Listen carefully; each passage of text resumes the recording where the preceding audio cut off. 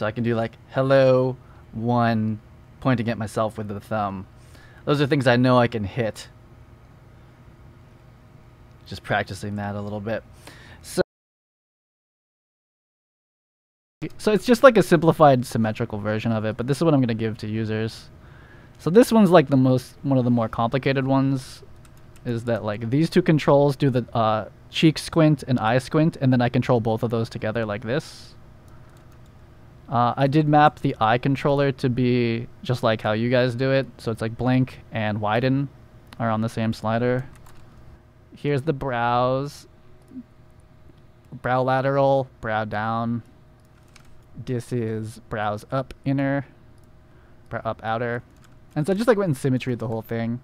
But I'm pretty sure I can make all of the like what filmmakers essentially will need from these. I didn't do the thing where you can compress it or do the flaring.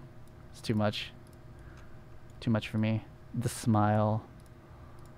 The dimple, actually I don't even think I need dimple, but I'll leave it in there. Yo, selecting these things is not fun. The heck, bro. Make these easier to select, please. Here's the dimple. This one's the frowny. This one's jaw. I'm not doing any mouth ones. Not doing jaw side to side, just like straight up and down. Not going to give them any tongue controls. And this one, the kiss one, is a specific one. So this is like funnel or towards and pucker or something like that.